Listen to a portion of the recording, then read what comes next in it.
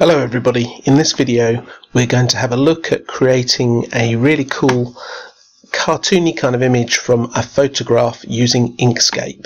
Inkscape is free, you can download it at home, just Google Inkscape and you'll be able to find it and download it. So first of all we need an image.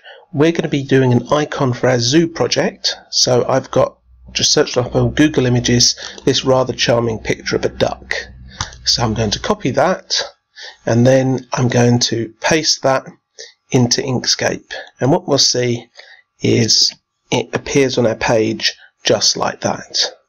Now, one of the things that we can do to help us when we're working with images is we can use layers. So I come up to the layer menu up here and I select layers, and we'll get a layer box at the side, and what I can do here is I can lock this layer in place to stop any changes happening to it, and I can just make it a little bit more see-through as well, which will help us because it means that we can see what we're drawing on top of.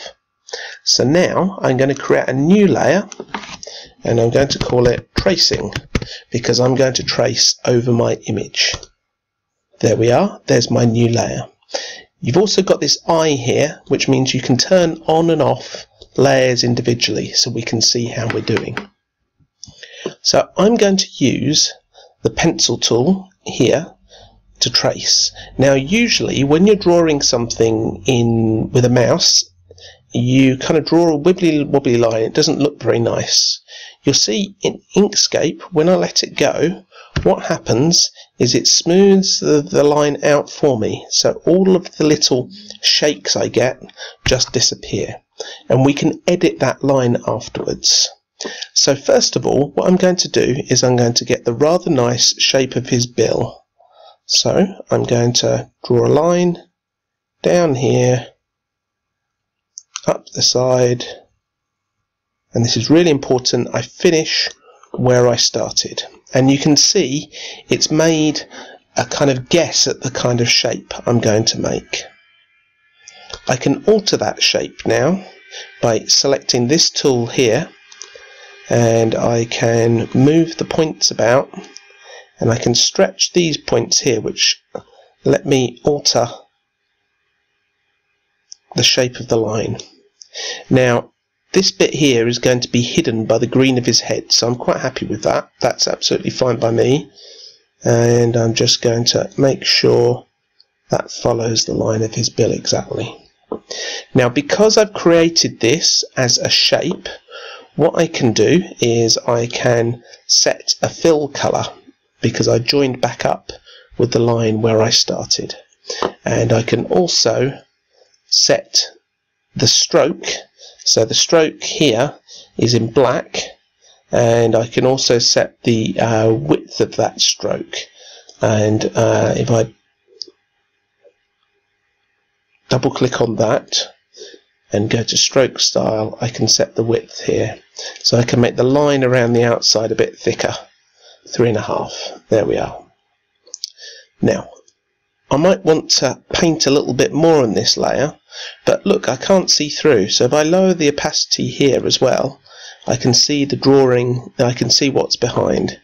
Now I'm going to get my pencil again, and I'm just going to draw. I'll zoom in for this because I want it exact. So to zoom in, what I do is I make sure I'm clicked on the drawing and I hit the plus key. Just like that. And then I'm going to select the pencil tool, and there we are. There's my little duck nostril, and I can again stretch out that shape, and I can also set a nice dark fill colour on that. So I zoom out with minus, and then I can go for creating my main duck. So because we've got some detail here that's quite sharp, I'm going to use my pencil tool again, and I'm actually going to take the smoothing down a little bit, and I'm going to try and draw the shape of this duck's head.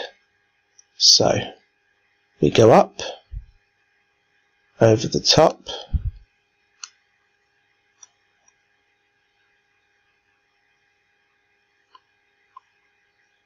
and most important, end up where I started. That's not too bad actually. If I zoom in, we can see we've got a few problems, but of course we can always edit it again, just like this. So there we are. Make sure we've got the right angles here. That's it. And then this one here, actually I want to come quite a bit further down there, and then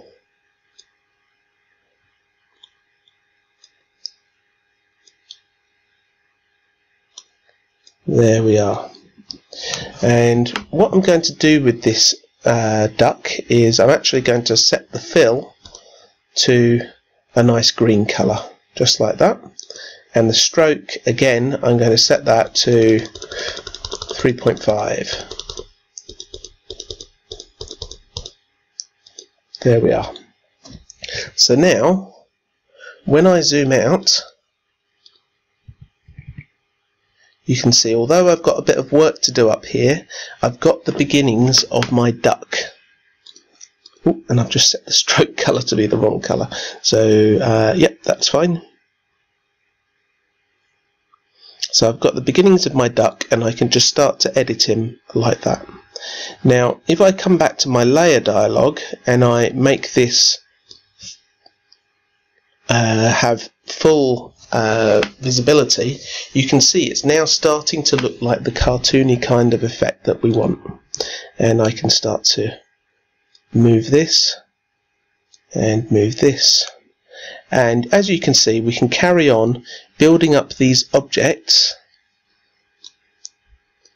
and it will start to make us quite a nice looking image, which we can then use for our logo.